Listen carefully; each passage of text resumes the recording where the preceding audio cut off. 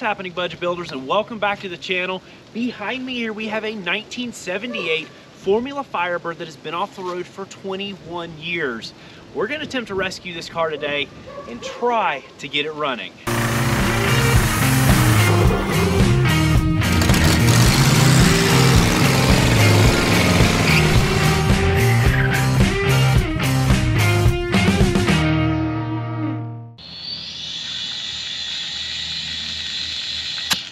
Nope, that one's a no-go.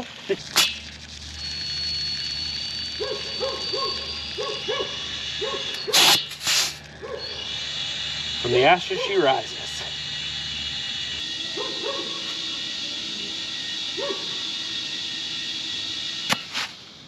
Okay, we got one to take care. I guess it's time we see if we get this thing out of its hole. Of course, these door handles come apart on these.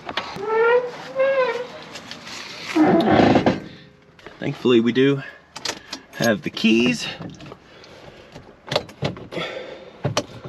Neutral. Go ahead, Dad.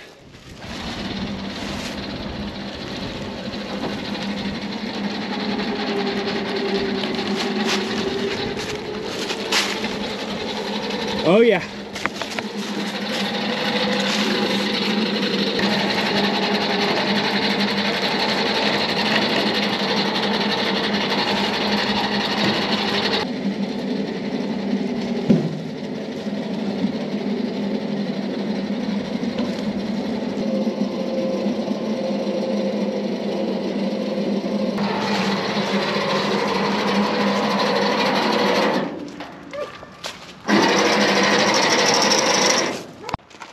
I don't know if it's just me. Ooh, those hinges are ugly. I might need your help with that. This car's cool.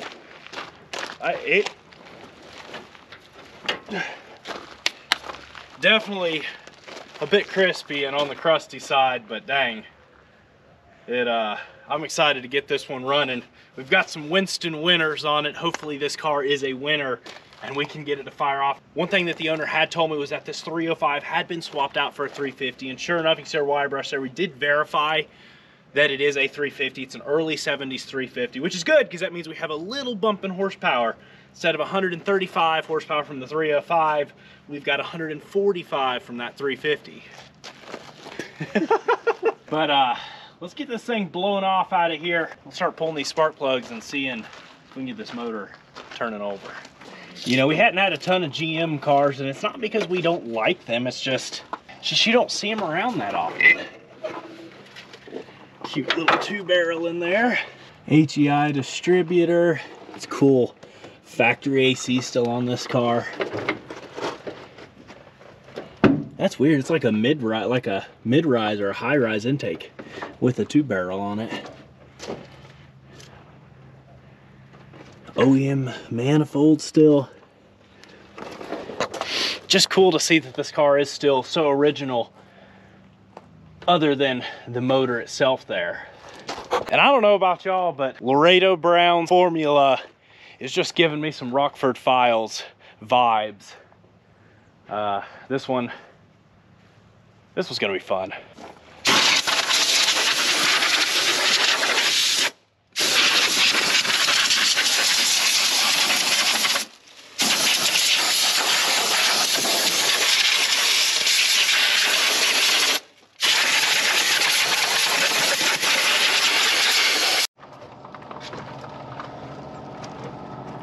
See what we're working with here.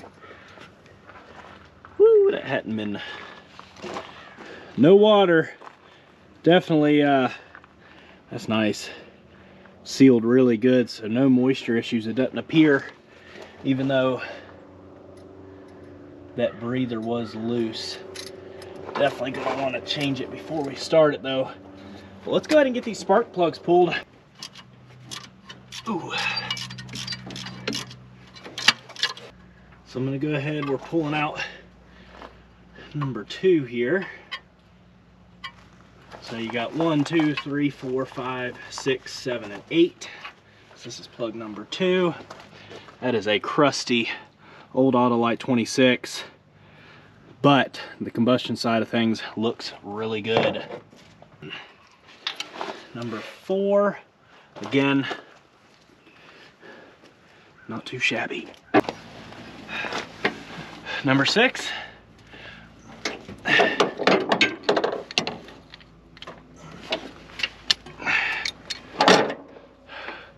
not too shabby.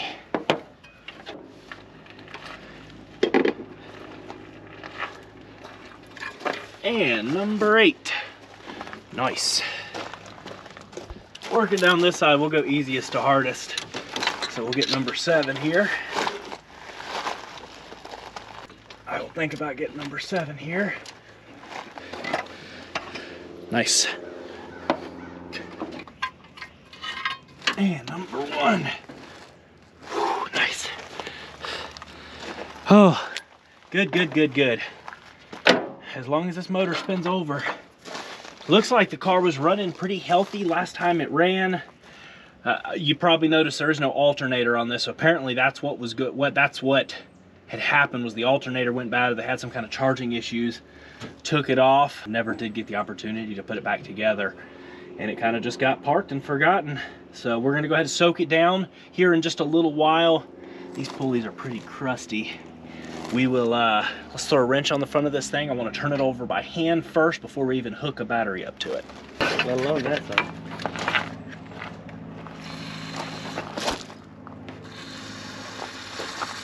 There you are.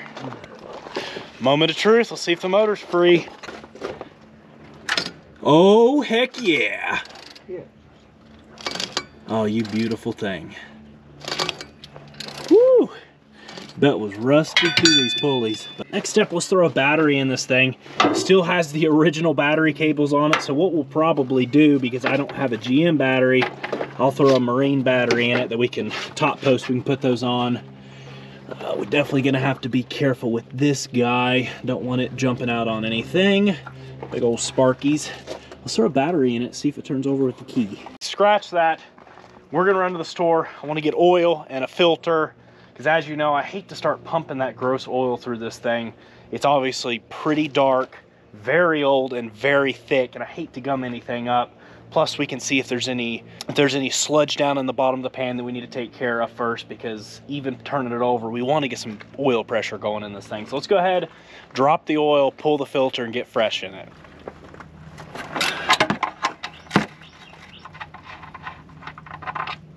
Nice. A little thick, but not bad at all.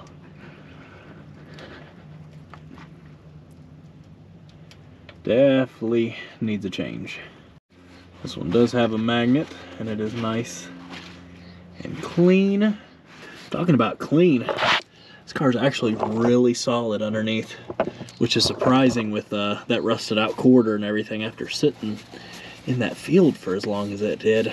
So I've gone ahead and pre-lubed our new AC Delco filter, and I like it. It's a kind of a larger one, so it's got a bit more capacity. And then of course we always like to run a high zinc additive. And some fresh 10W40.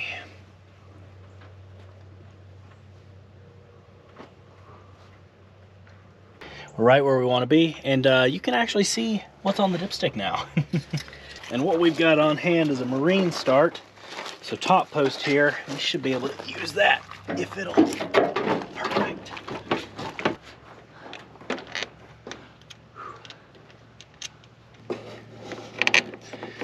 No major sparkies.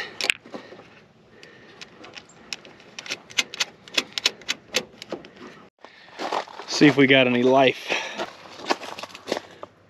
No light bulb in there. Ooh.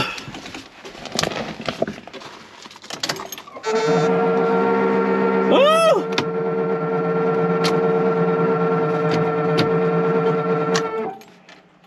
How it didn't turn off when I told it to.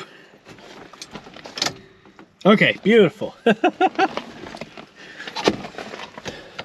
Park.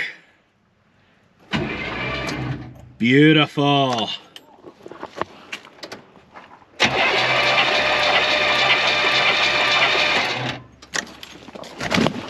Is it popping? That sounds like spark. Oh man, don't you love an HEI? Oh yeah. Fresh spark plugs. Dad's gapping them out to 45 thousandths. Oh my. Mine's like 3. 3 what? 3,000. Oh, does it look like it got dropped? Oh, sheesh. I'm gonna try to get these things back in here. Man alive, fresh oil, firing. This thing is gonna run.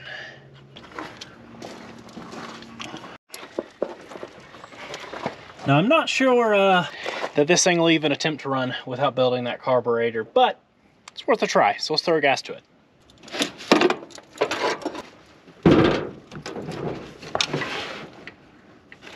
I am gonna go ahead and pull it off of right here at the carburetor, just in case this thing does have some nasty rotten gas in it. We don't pump it straight in the carburetor. I kind of wonder if this thing was run dry, maybe, expecting it to sit for a while, as dry as that line was.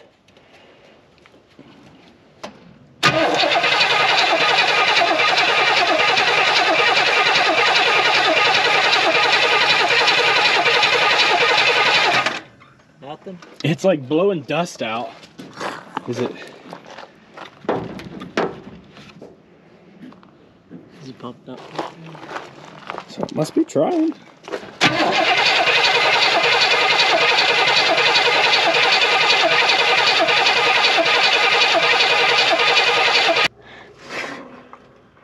Looks like we've already got oil dripping off the rockers just from turning this thing over, trying to get that fuel to pump. So awesome. I'm gonna throw a little primer bulb in line here, knowing as dry as it is, try to give this thing a little bit of a chance.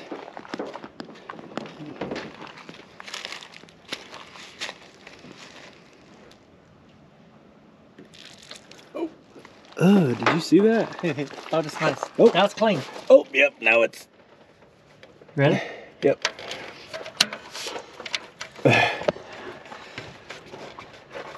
Now it's siphoning. So that doesn't mean we have fuel pressure, but... Alrighty. Yeah, I'm glad we did that. You see that crud that shot out of that thing? Why did that... We are gonna have to get in that carburetor, I think. It's actually in the... That's a first.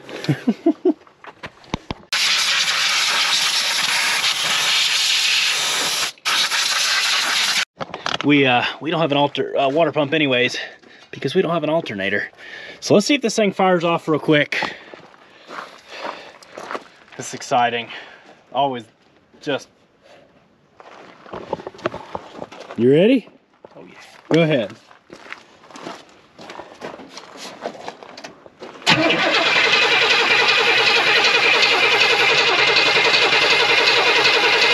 Choke is frozen.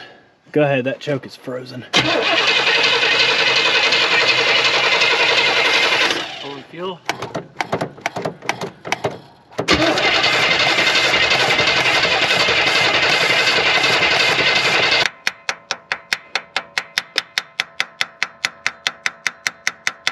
Go ahead. What the? You are daggone flipping straight. It just needed the, I guess that's not a hammer. This is the Chevy fixer right here.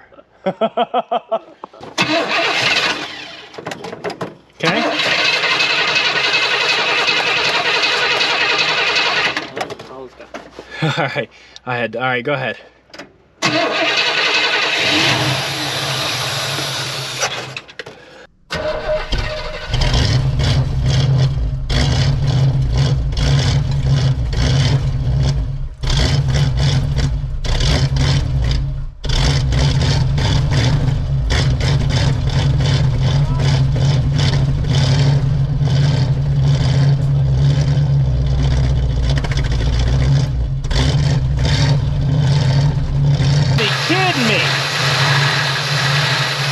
Now let them lifters fill up.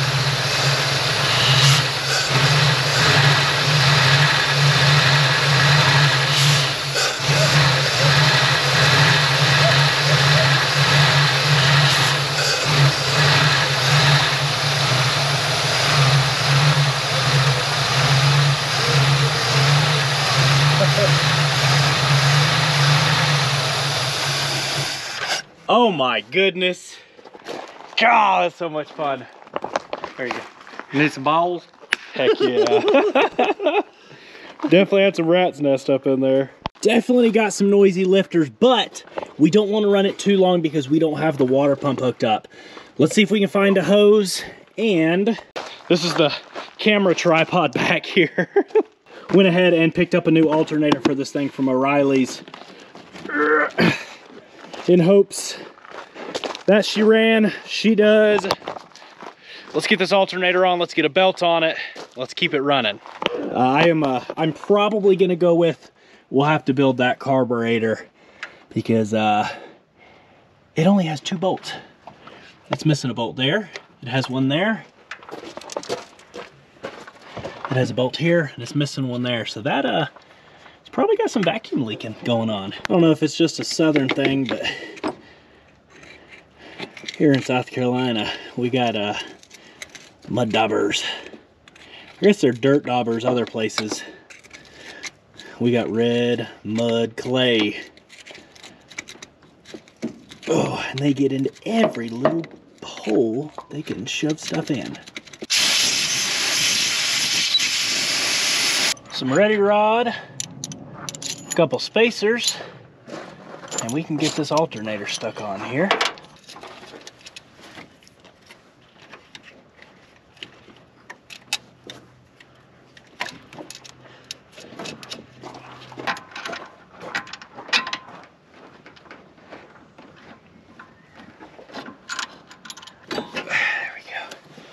There we go. Barely. Barley.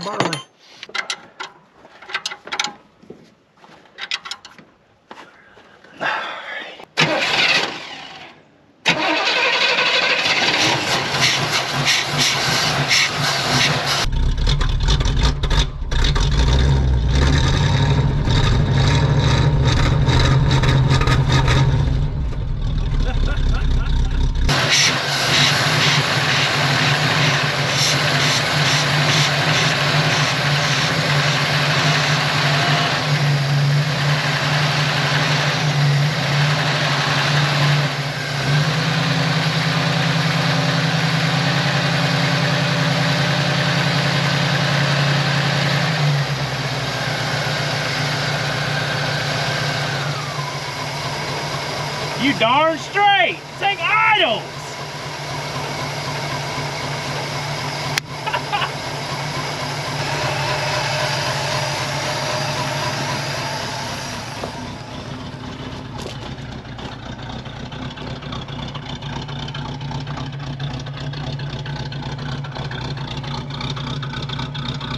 I'm gonna check this charging system. Take a look right here.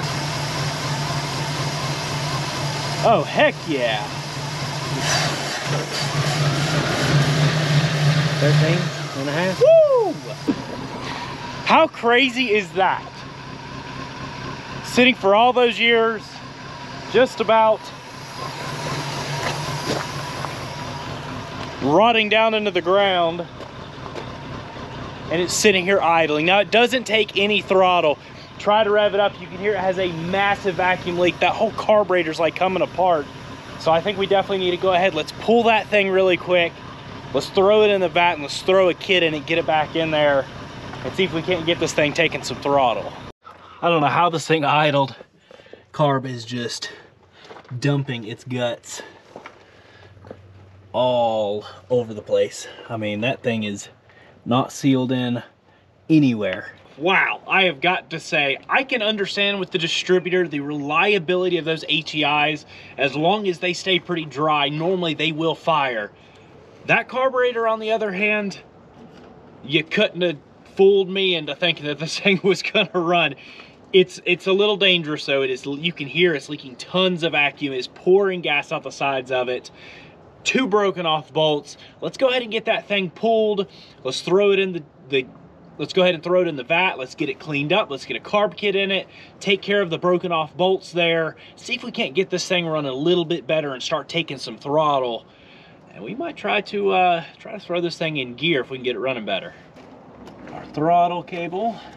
And then once we remove it, we'll have the kick down that comes off as well. as our springs. Oh, wow. It's so funny seeing that carburetor twist around right in the middle. That's a weird one.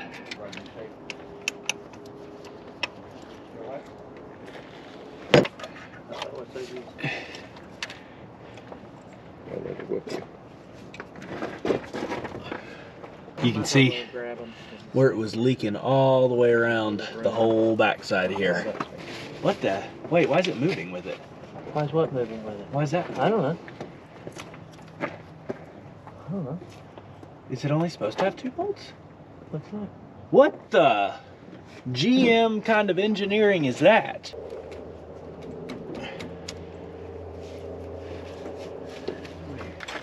Well, we are gonna have to check and verify we don't have any warpage on the base of that carburetor. And I assume the reason it was leaking is probably just shrinkage over the years of the head. Sometimes you tend to have that issue. Hopefully a fresh kit and new gaskets and the carburetor will seal up a little bit better.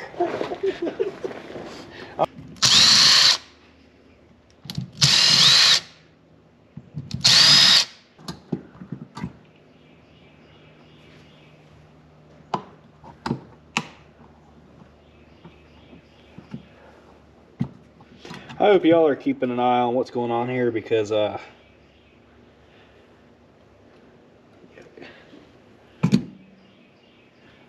guess I might be. So I'm gonna go ahead. Whoa. I bet we didn't get a float. I'm gonna have to get one for this. That is weird. Surprised it functioned. It's like melted off. But I do also want to, there's some trash, but I've got to say, for this car to crank like it did and start and actually get it to run, they had to have run this thing out of gas, which might also be a good thing. Whoa, this thing caught on fire in the carburetor. Check this out. This crap is burnt. And that is melted. How sketchy. So I'm going to go ahead and count our number of turns on our idle air control here. That's about 2 1/4, just so we can set those back the same for initial startup, because it did, again, surprisingly run. All right, in the ultrasonic we go. Now what we run in here is just purple power. This is a probably 20 to 80% water mix. We'll let it run for about 15 to 20 minutes, and we'll come back here in a bit.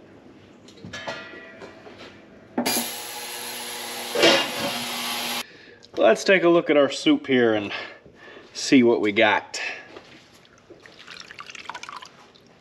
Toasty and alive. I love these ultrasonic cleaners, and this is the cheapest one you can buy. This is an eBay special, but it does the trick.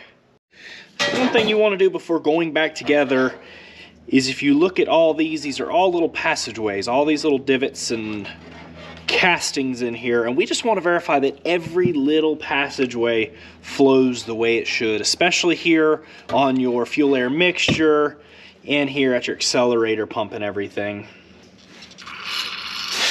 Perfect.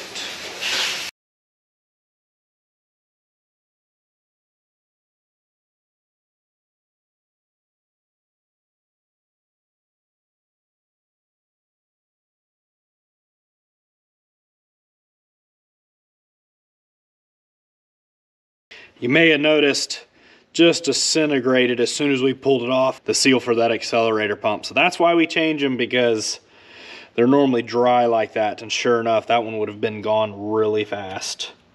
Got that choke plate working pretty good, and so what I found is when this bent, it actually pinched that top a little bit, so we did have to do a little filing to that plate, but I definitely want to have that choke working if we can. Carburetor definitely looks tremendously better, but the real question is, will it perform better and actually throttle up for us and not pour fuel out everywhere?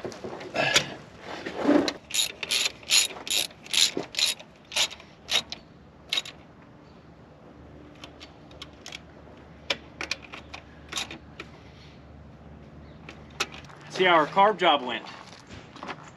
Did run it all now. Not overflowing. Oh yeah, I lost the nut. Because we do have the choke hooked up, we'll just bump it over and see if it wants to run. Go ahead. Hopefully it'll run. Hopefully it'll take some throttle.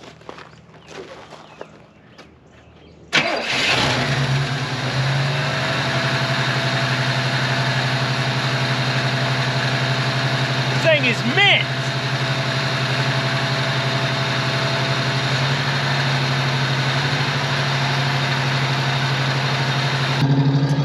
Now you can hear we are idled a little high because we have all the linkages properly working, and when the choke is still on a little bit, it holds that throttle open a tad bit. Dang, this car sounds good. The moment of truth. Will this thing take some throttle now? Go ahead, Dad.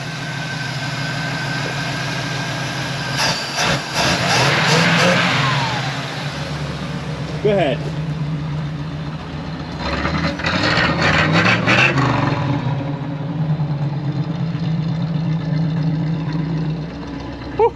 Definitely burning some junk out of that exhaust. Kind of flinging it all the way back over here. It's taking some throttle though. I think as this thing warms up now, you know, we've got some temp in it. That's why we did throttle it up a bit there. This thing's only getting better and better. Like it's got a kink on the... And you can tell from up here, tremendously better. We don't have that massive vacuum sound, especially when you give it throttle, like it did before. You can see just running here for a bit, great condensation. And condensation, I know some people freak out about water coming out of your tailpipe, but condensation is signs of a healthy motor. It's weird sounding. I think it's got some kinks in it maybe. It might be rusted out. It might still have a rat's nest in it. It's probably why it's smoking, because it definitely blew some mouse junk out. See if this thing goes into gear.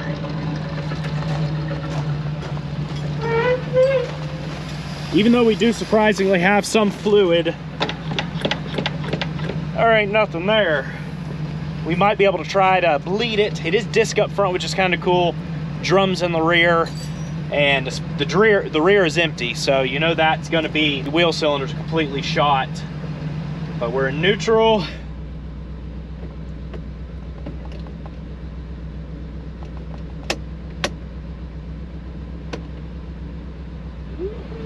That's good.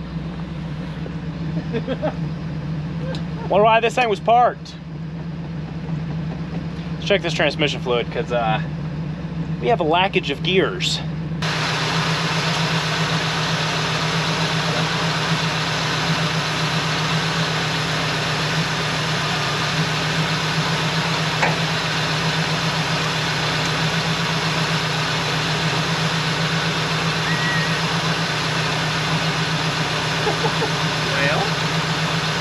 I think I know some of the problem. Looks like some of our transmission fluid evaporated. Thankfully this isn't a Ford, because it takes the cheap transmission fluid.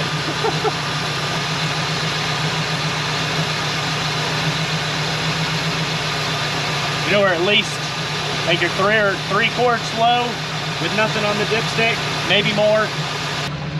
Well, we ain't got a cord in there, Mike. Aha! We ain't added a cord yet. No. I don't know if you could hear that. It's still really low, but it was like whirring, and it was like you were letting a clutch out. We got a gear though, at least reverse. Let's get this thing topped off a little bit more, and we'll try forward.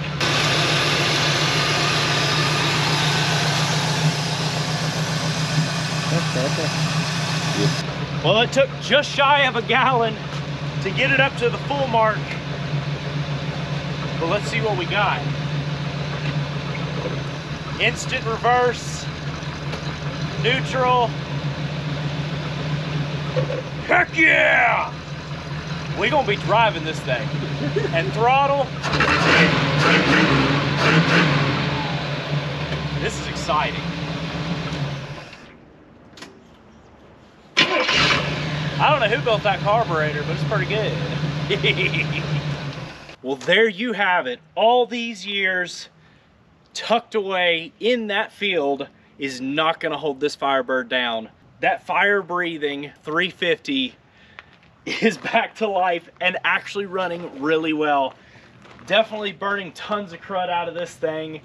Topped off the transmission fluid and it goes into gear. So in our next episode, we're gonna attempt to drive this thing for the first time. You can see we've got all the tires holding air because we did valve stems, and we spent a lot of time cleaning the beads. I don't know why. I love these Winston Winners. These tires have to be 35 years old probably. When did Winston quit? When did they get rid of Winston? I don't know. But they're cool, and I hope we can find another set kind of similar to this because I think it really just makes the car. We'll drive on them through the yard. We can't hit the road with these. These are some of the worst tires I think I've ever seen that actually attempt to hold air for a little while. But I really hope you all have enjoyed. What a blast bringing this thing back, getting it to fire to life. Let's continue working on it. If you haven't already and you enjoy this kind of stuff, be sure to subscribe button, notification bell. And if you have been a part of the channel, we really do appreciate it so incredibly much.